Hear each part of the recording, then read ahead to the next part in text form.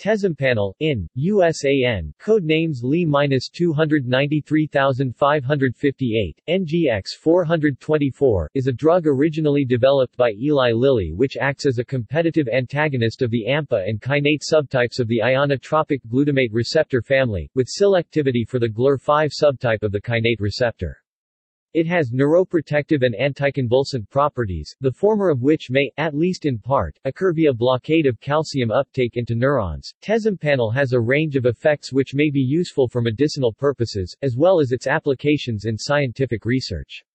It suppresses both the withdrawal symptoms from morphine and other opioids, and the development of tolerance, as well as having anti-hyperalgesic and analgesic effects in its own right.